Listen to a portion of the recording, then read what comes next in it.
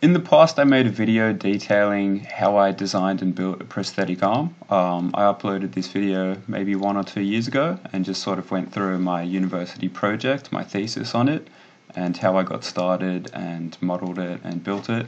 Quite a few people have asked me for the files, and I was a bit hesitant at first to share them because they're not of a professional standard. They were designed by me when I was an undergraduate student, so there are some issues with them, but I thought purely from an educational standpoint they're kind of worth sharing with a lot of people asking. So this is the model.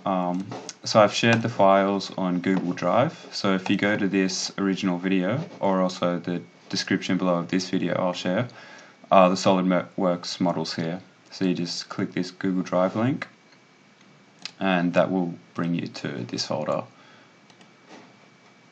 So in there will be these models, so just open the full assembly exploded model. To get it out of the exploded view, go over to the left here and go to Configuration Manager, collapse the views if necessary, and right click Expanded View 1 and hit collapse.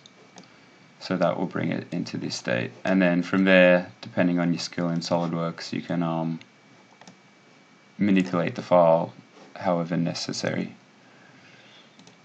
So just hide some components. So one question I did get asked quite a bit was what pins did I use in here. So I think at the time I just used 3mm 3D printer filament cut to size, and then I had braided fishing line that would act as the tendons, run through here and just change that transparency and run through this wrist joint and wrap around these locks here.